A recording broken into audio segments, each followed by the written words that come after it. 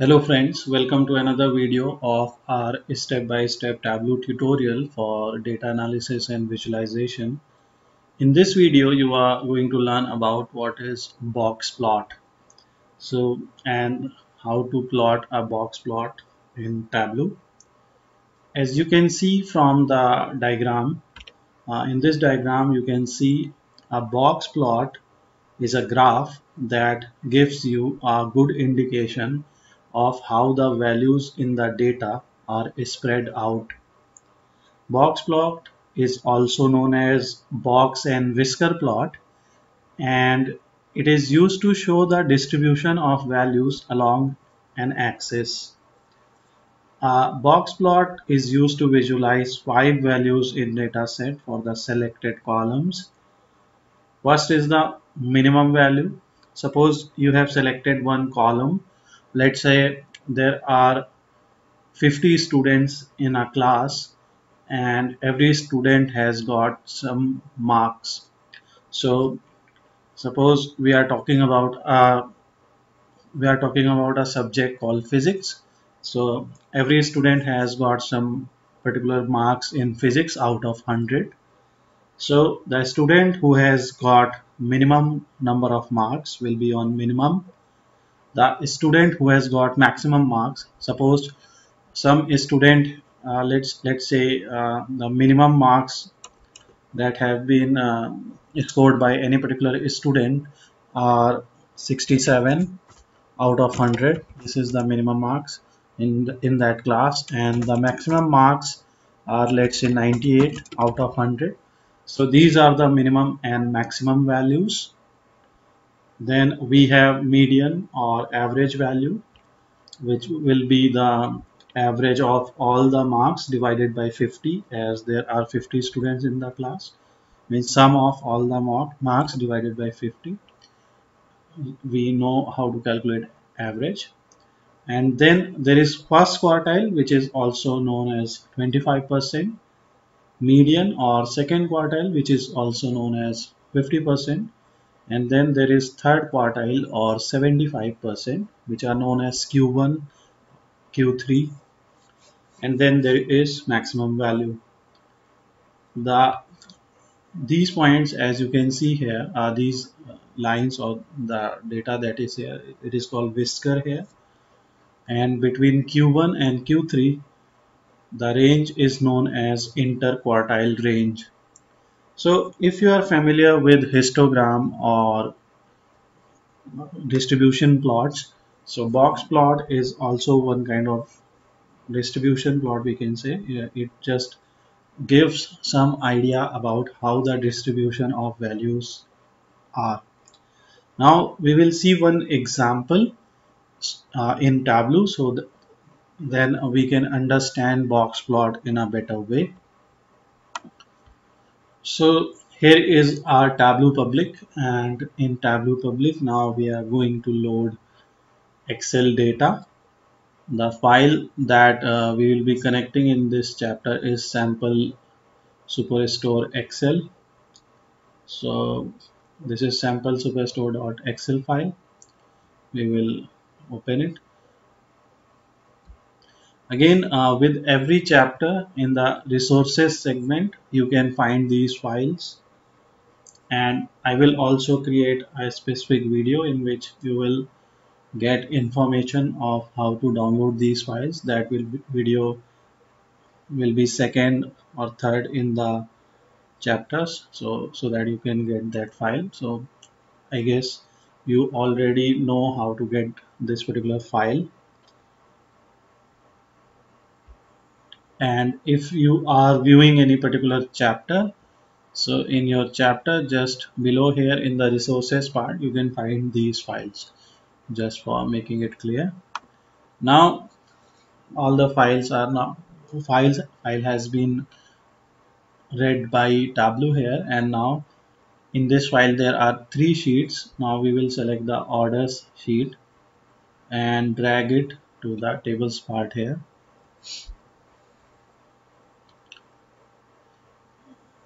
Now we have our data, and now we will go to sheet.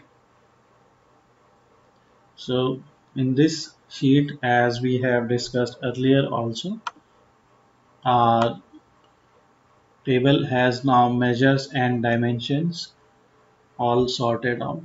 So this line here has divided measures and dimensions here. Now we have to draw a box and whisker plot, and for drawing a box and whisker plot, this is, you can see here in the show me part or the graph part, you will see box and whisker plots. So for that, you can see you have to use 0 or more dimensions, but you have to get one particular measure. You have to use at least one dimension or disaggregate. So you have to select one or more measures here, and the description is also given here. So here is something that will help you. The mark type can be circle, or in the columns shelf you have to use dimension, in the rows shelf you have to use measure, and in the details you have to use dimension. Now let's see what we are going to drag here from sample superstores data. So here you can see in this data we have segment. So first we will drag these segment dimension to columns. Segment is a dimension here because it is listed in the dimensions part. So we will drag this segment dimension to columns. So drag segment to columns. Now you will see that there are three segments.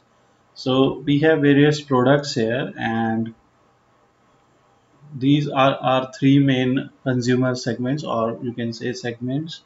One is consumer, second is corporate, and third is home or office.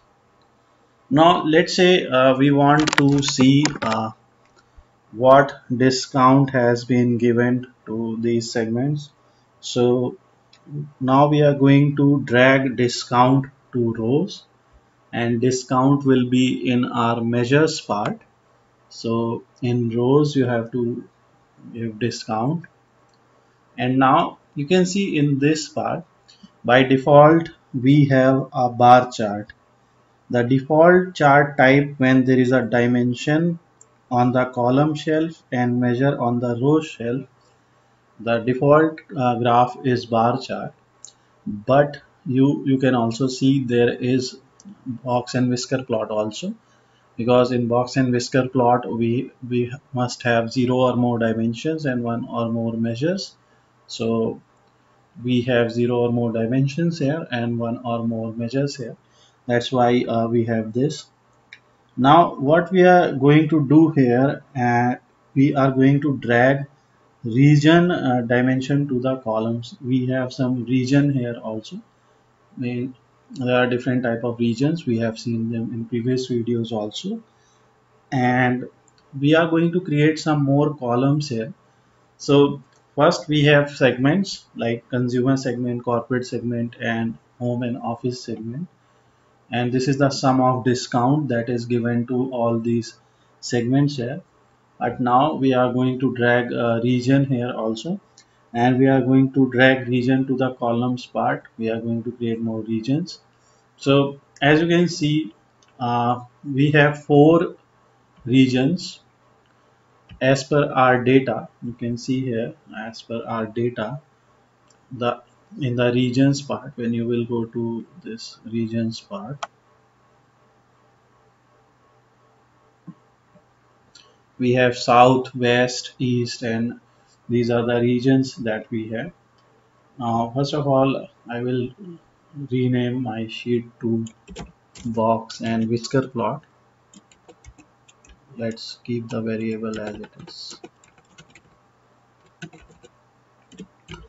box and whisker plot.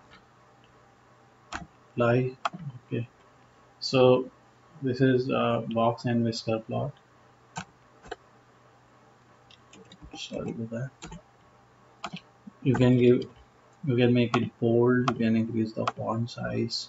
Apply. Okay, now Now you can see the data that we have for consumer segment, how much discount has been given to each region.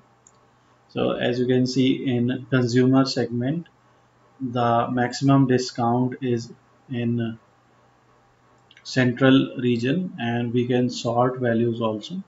So now the values are sorted, and you can see the maximum discount is given in the consumer segment itself. So this part is done. Now from this graph selection part or show me part, you can simply select this box and whisker plot, and here you can see for this is now segment here, and we now have segment and sum of discount here. And you can see here, when you will take your mouse on any graph here, so you can see upper whisker, what is the value of upper whisker, upper hinge, median, lower hinge, and lower whisker.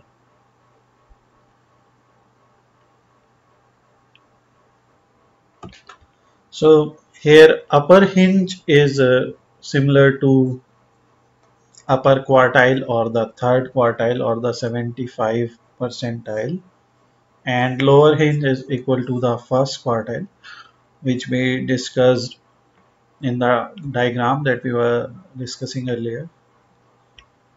So this is the diagram. So we have upper whisker, lower whisker, upper quartile, lower quartile, and these are being called as hinges here. And for consumer, corporate, and home office segment, this is the discount. As you can see, we have some range here. When we change the data from bar to this box and whisker, so you can see region which was there in the columns part has now been shifted to the marks part here. So Tableau has automatically determined what the individual marks should represent here, and you can see this is south, west, east, and central. The discounts here are being represented by marks here. So one more thing is here the aggregate value is sum. You can also see the average value here, the average value of discounts. So this is the average value of discounts, and now the data is changed. So you can change your aggregate value from this simple drop down here and going to, you can select median, count distinct. So we will switch between either sum or average here. So we will use average here this time. Now we want to see the data as it was earlier. That means for every segment there were 4 regions, and for every region there was a bar. So because while creating a box and whisker plot, region was automatically dragged to this marks card. So you can see in marks we have this region in the detail part. So now what we are going to do here, we will drag it back to columns. So now you are just seeing these flat lines here, which is simply representing the average value of discount for central, east, south, and west region. So these are simply flattened box plots because these are based on a single mark. We are not seeing distribution of data here. We are not seeing distribution of data because data is aggregated here. You can see we are seeing average discounts here. In analysis part, you have these aggregate measures. So aggregate measures are on. That's why we are seeing these flattened box plot kind of things. For every region we are seeing this. We want to see distribution of data. So let's do one thing. We will now switch off the aggregate measures. And now as we have switched off the aggregate measures, so now you can see for every segment, for every region, now we have box plots. So you can see for what is the distribution of data for consumer segment and central region, what is the distribution of data for consumer segment and east region, for south region, and different things are here. So this is something that you can do to create box and whisker plots. Now there is one more thing. Whenever you will see diagrams of box and whisker plot, most of the cases you will see box and whisker plots in horizontal axis. Means currently we have box and whisker plots in vertical format. This will be in horizontal format. So in Tableau you can change, suppose there is bar vertical, by default bar is vertical, so you can change bar to horizontal also. If you are familiar with familiar with Python pandas or maybe R, so there are different type of graphs like bar and bar H. So similarly here also, if you have to change from horizontal to vertical, there is this icon which is called swap here. So click it and now it will change the axis. As you can see from the icon, if you will click it again, it will change it. So remember this. This is used to swap rows in columns. Again, if you are using Windows operating system, you can press Ctrl plus W to do this. Now you can see we have this here, and now you can see the same graph in horizontal pattern. Suppose you have to show some different colors here. For that you can right click here and you can use edit reference line here, and from this reference line you can see the fill color is used as light gray. You can choose any particular color here. Let's choose this. We are using red here. You can use green, blue, whatever you want to use. That is border. This is the width of border that we are using here, and this is the width of whiskers. So you can change everything here. We are keeping everything as default and just filling with red color here. You can try different things here, and now you can see box and whisker plot. So go ahead, try this and follow this step by step. You will be able to create box plots. If similar data comes to you while working, so in that data you can always drag one measure to the columns part.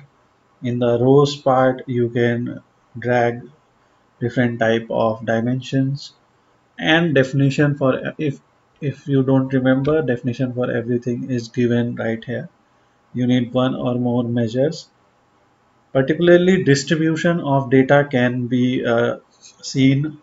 You want to see distribution of data, you must have at least one measure.